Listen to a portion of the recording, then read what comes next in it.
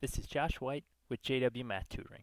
Are you looking for over 350 digital SAT Math self-reported official test problems, including the hardest problems that you see at the end of the second module? And would you like the ability to sort and filter them by topic? Then go ahead and watch the rest of this video. But life is a dream that calculus could never predict. This is Josh White with JW Math Tutoring. I have some excellent news to share with you.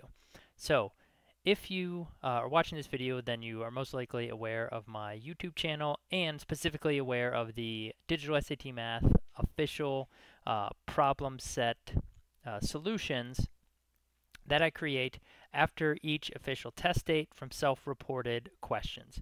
Okay, goes back to May 2024 of last year, and then you can see for every month there are usually 2 or 3 or sometimes even 4 different videos and worksheets documenting self-reported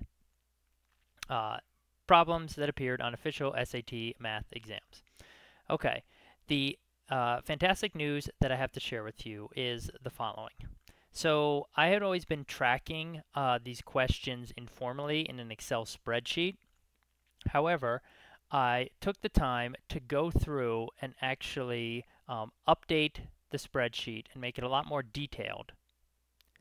And so as a result, I now have an entire document which has for every single question, the main topic, the subtopic, general description of it, and then also I have a column here that says repeat. And this basically has a value in it if an identical type question has appeared before. Okay, so you can see here it starts, over here we have the year 2024, month of May, worksheet number 1, problems 1 through 10, 1 through 11, and then next, you have June, worksheet number 1. There's only one worksheet for those first 2 ones, and then once I got into August 2024, you can see there are 3 worksheets, technically a 4th one with 2, extra problems.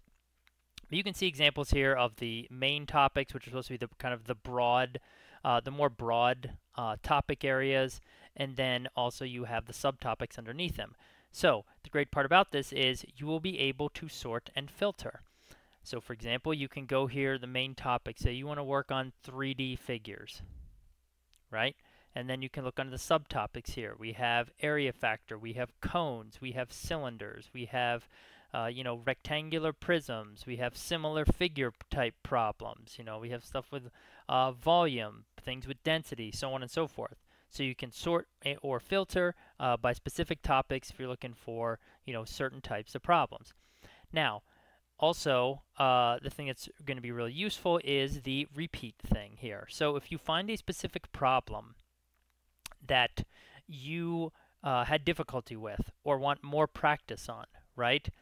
So if you look in the Excel spreadsheet here and see, okay, is there an example of this in the repeat column? So for example, I'm going to look at this June 24 worksheet 119. It's a percentage problem where you're finding the value of a constant. So I believe it was this one right here. Okay, and now you can see all the other similar examples of these percentage problems where it's like A is equal to whatever percent of B, and B is equal to whatever percent of C. What A is what percent of C, or so on and so forth. And there's going to be slight differences among them, but you can see these are the same types of problems. So every problem that is identical will have in the repeat column space the month. Basically, it's like first 3 characters for the month, the year, then a period, then the worksheet number, and then the problem number. Okay, so this is June 2024, worksheet 1, problem 19. And that can help you quickly and easily find additional problems that are identical to one that you are looking at. And so again, just to look at this real quick, you're scrolling down here. Okay, here we're into 2025, right? So this problem, identical to one from December of 2024, worksheet 2, problem number 4. Okay, so not only do you have this, will there be a link to this Excel file that you'll be able to download and again sort and filter, but also there will be a PDF file that's got all the problems on here. Again, it doesn't have any answers, just has the problems themselves and all the information that I've been going over.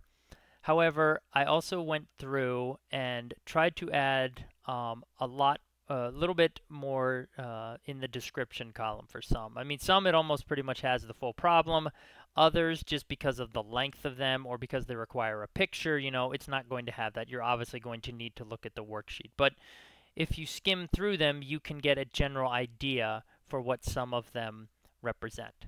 So, I hope that you find this useful. Again, there'll be links in the PDF description. There'll be links to the PDF file and the Excel file both in the description of the video and also in a pinned comment on the video. And in the meantime, obviously, check out all the problems I have on this, Digital SAT Math Official Test Solutions problem set. The November ones from the November 2025 test should be posted within hopefully within the next week or so. Otherwise, you have any questions or comments, please feel free to leave them below on the video. And good luck studying for the Digital SAT Math section.